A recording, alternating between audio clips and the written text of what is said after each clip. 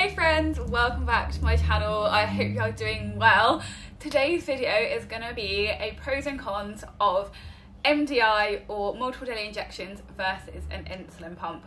You know I have done so many videos about insulin pumps since I transitioned to one just over under a year ago. I've done reviews of the Tandem T Slim, which is the pump I'm on. I've shared my first impressions.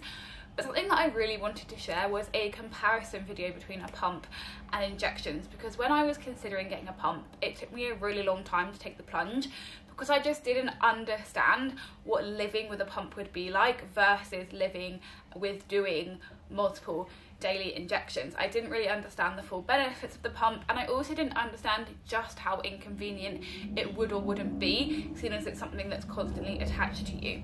So I'm hoping that this video will answer some of those questions for you if you're unsure about whether you should get an insulin pump or what the best option is for you, an insulin pump or multiple daily injections.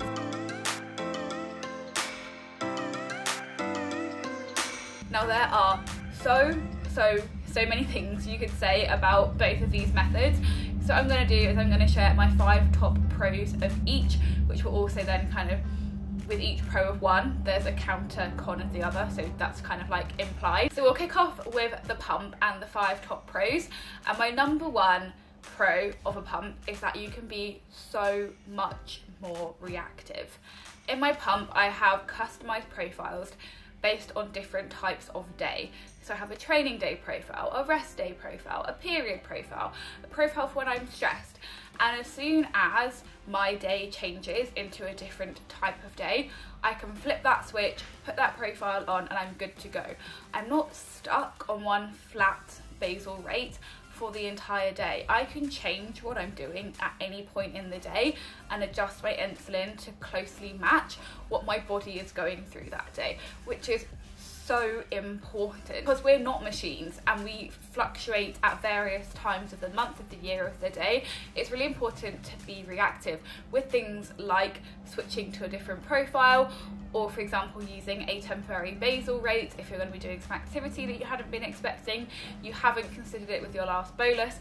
If you say you have lunch, you've done your bolus, you then decide you're going to go for a walk and that's going to send you low, you can just put on a temporary basal rate for a specific period of time, and hopefully that can help prevent that hypo. So you don't have to mold your day around your diabetes, you can mold your diabetes around your day. The second top pro for me for the pump is just how precise and accurate you can be, because the dosing is so precise. You can get yourself as close as possible to 5.5 or whatever your target blood sugar is at every point of the day, because both the bolus and the basal can be delivered in such small increments. So on my pump I can do a bolus up to 0.001 of a unit, and my basal can be adjusted up to 0.01.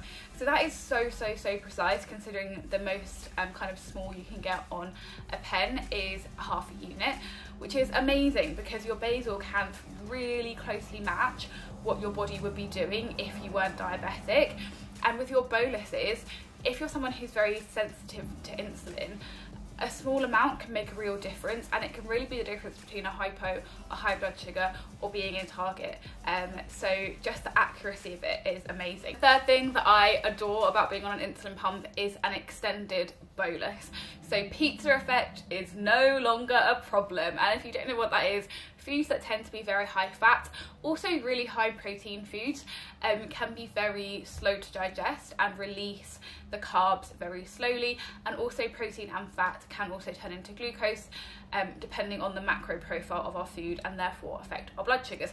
So things like pizza takeaways, they can digest over a really long period of time, and it means you have to split up your insulin dose so that you don't have it. If you had all of your insulin up front for a piece of pizza, you would then plummet, go really low straight after, and then skyrocket for hours afterwards. So you need to be able to deliver that insulin at the time that the carbs are going to be hitting your system.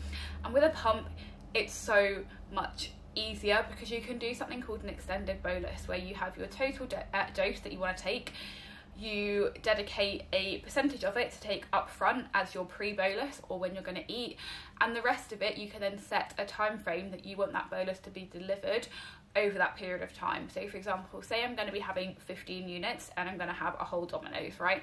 I could have 7 units before I start eating, and those other 7 units I could spread over 8, 10, 4, 3 hours, depending on how your own body digests. Obviously this is possible with injections, but it just means you have to constantly inject. And I found that if I had something like a pizza or a takeaway, I would have to set alarms to wake up in the middle of the night to inject at the right time, because I would still be digesting at 3, 4, 5, 6 o'clock in the morning.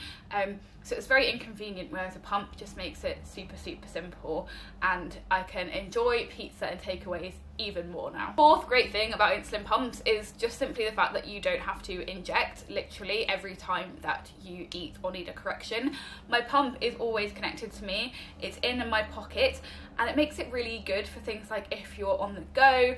You don't have to set yourself aside, try and do an injection like in the middle of the street or something. When I'm like walking to the gym or just walking around, I can just pull out my pump from my pocket, put in whatever correction or dose I want to have, or if I've like grabbed a sandwich on the go, and I can do my pre-bolus while I'm walking, eat my sandwich whenever I'm ready, and it's just there and it's so easy. And also, if you're someone who finds injections painful, when you do an infusion site, you have to do it every 1 or 2 days.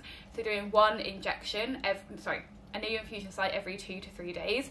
So doing one injection every 2 or 3 days versus several a day can be a real bonus. The last really, I would just say, convenient thing about an insulin pump is that all of your data and all of your information is stored on your pump, so you don't have to remember anything anymore. You don't have to remember your carb ratio, your correction factor, your basal doses. It's all in the pump, and then you just plug in the numbers and go. And obviously you should try and remember these things if your pump ever fails, and it's just good to have an understanding of the kind of insulin that you're taking, but you don't have to constantly remember it and constantly do your own calculations, especially for things like insulin on board, where it can be very difficult to calculate how much of your last dose is still running through your system if you're then bolusing again, so like an hour later.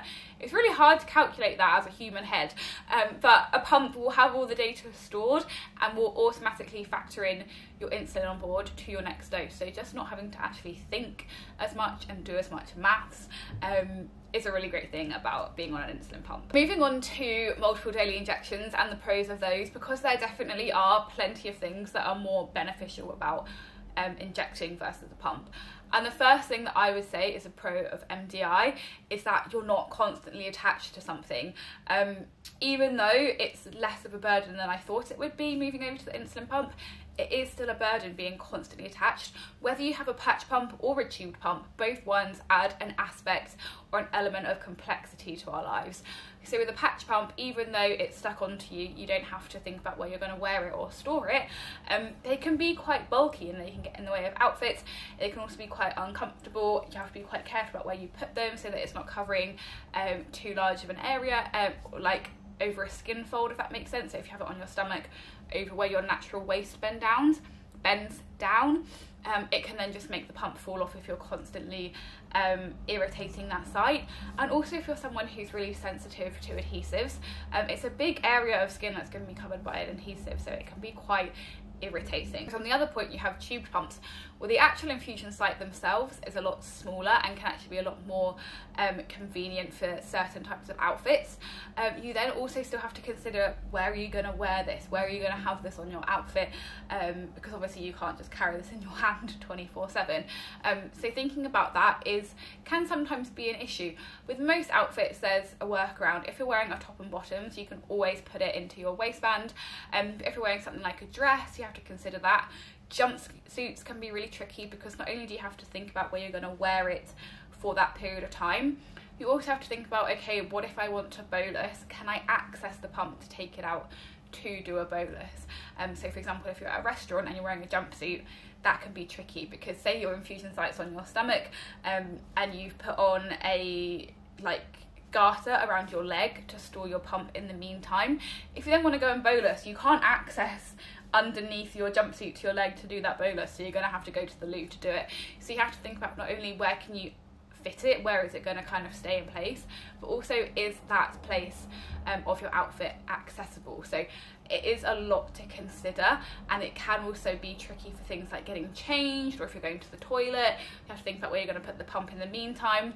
A lot of people will just disconnect, and I've started doing that more. I've just started disconnecting my pump when I'm going to the loo or getting changed, because otherwise it's just like you're constantly carrying it around different places, or you get different bits of clothing out to put on, and it's easier to just disconnect it. But there is just those things I never used to have to think about on MDI. The second pro of injecting is that you don't have a risk of a bad infusion site.